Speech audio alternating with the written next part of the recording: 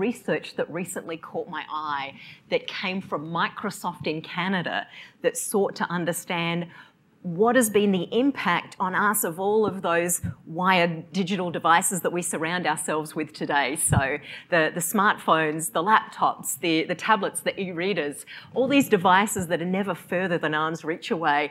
And what's been the impact on our human attention span? So get this, back in the year 2000, we humans had an attention span of 12 seconds. And I know it doesn't sound like much, but that's the amount of time for which we were able to focus intently on a single thought or idea before we inadvertently distracted ourselves and moved on to the next thought. So what do you think has happened to that number since then? Has it gone up or down? Oh yeah, I see lots of thumbs down. So yes, you'd be correct. It's no longer 12 seconds. Would you like to take a guess as to how many seconds our attention span is now? Just call out your answer. I see pessimists here and here saying 2 seconds. We have more of an optimist here, 4, 5, 5, okay. The answer is, in fact, 7 seconds. 7 seconds. And just as a point of comparison, the attention span of a goldfish is 8 seconds.